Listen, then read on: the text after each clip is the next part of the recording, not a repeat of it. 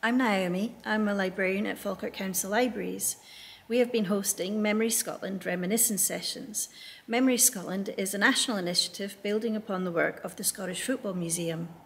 Our reminiscence sessions are fun, accessible, and open to all.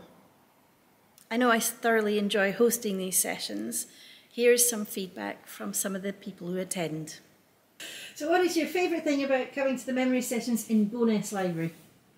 I was going to say tea and cake, but I really enjoy meeting people who have lived here all their lives. And I'm obviously only here for 48 years, so I haven't got the passport yet, but I'm working on it. And the stories they come out and tell you that you would never hear any, except from local people. Mm-hmm. And they're so honest in what they tell you. And they disclose special things about themselves as well. It's like a wee family of trust almost. It's like a confessional sometimes, I think. But I find it very interesting, and I just like being with people anyway. I'm a people person. And you know that you're looking back and you're thinking how different it is for the generation now from what it was whenever we were young. And it's fun. It's fun. Now people come out with all sorts of different things because we're all from different backgrounds and different places and we're different ages. I love coming to them because you get a good laugh. You get to make new friends and you get to think of all of those disreputable things that you did in your youth. But you can look at places in the village, for example, mm-hmm. and you know what it's like now. But some of the photographs that you've brought out have been old Bonnybridge, so you look at that and you say, oh, that's what it was like. I joined the group because I was interested in who I am. I've done my lineage, my family lineage, my DNA. I love the history about Bowness. I've read every single book about Bowness. But who am I? What made me? And that's why I came along to the group.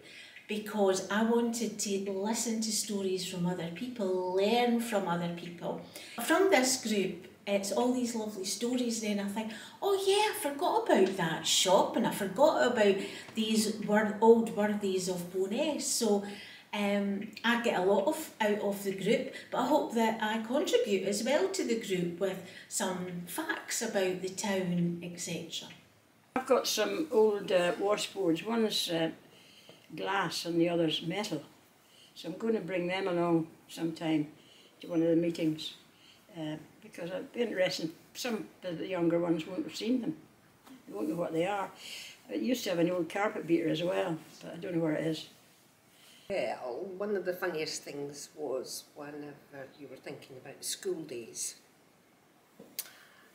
and some of the things that some of the group were coming out with, that how naughty they had been at school, shall we say, and how often they'd had the bell, and I'm thinking I was a good child. No, I only ever got the bell once, and that was because the whole class got it, but seeing these very prim-looking 80-odd-year-old ladies discussing their youth, and I thought, yeah, it was fun. It was really, really funny. Oh, stories of bygone era, how they lived and how little they had. We think we're bad now, but they had no money, no food. And in fact, they're better off then in some cases than we think upon ourselves now because we've been used to so much. And they had nothing, and they shared everything. They shared everything, food, coal, everything. They would never let you go without a meal. They would share their last bite with you. I find that very touching.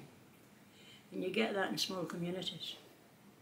I get that with my neighbours too. So, it gets you out of the house and you meet new people and you realise just how well off you are yourself when you hear the stories and the other people have gone through and what they've gone through in life. There's always somebody that you can sympathise with. and it makes your lot seem a bit better, I think. And I really think it's a great idea. We should have done it years ago. And I mean, I'm glad I started coming, really glad. And I look forward to it. And the only thing you will definitely be asked is, do you want tea or coffee? That's good, isn't it? And which bit of cake would you like? If you or a family member would like to come along to one of our sessions, or even volunteer at some of our sessions, pop along to your local library for more information, or drop us an email at libraries@falkirk.gov.uk.